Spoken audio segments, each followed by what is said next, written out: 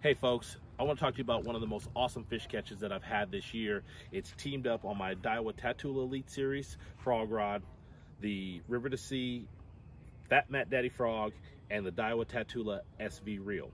Well, super important was the SV Reel because I actually rolled up to the cypress tree. It had an overhanging bush. I skipped my frog up underneath the overhang into the shade of that cypress tree, and I make one twitch and this thing just goes and he eats it. And it's that noise that I would love to have on my ringtone because I'd pay attention every single time.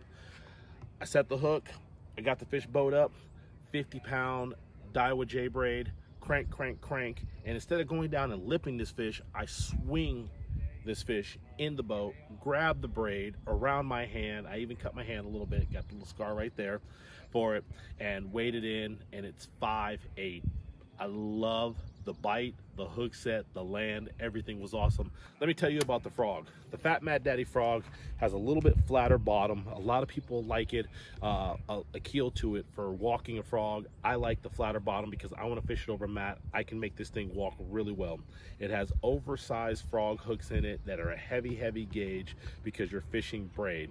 And then that flat top on it allows that when that little pressure gets those hooks exposed, so then you get a good hook set. And then it has the rubber legs on it, not silicone, so you don't get them where they actually flare out a lot better with the rubber. And that's what makes the Fat Matt Daddy Frog one of the best frogs on the market from River to Sea.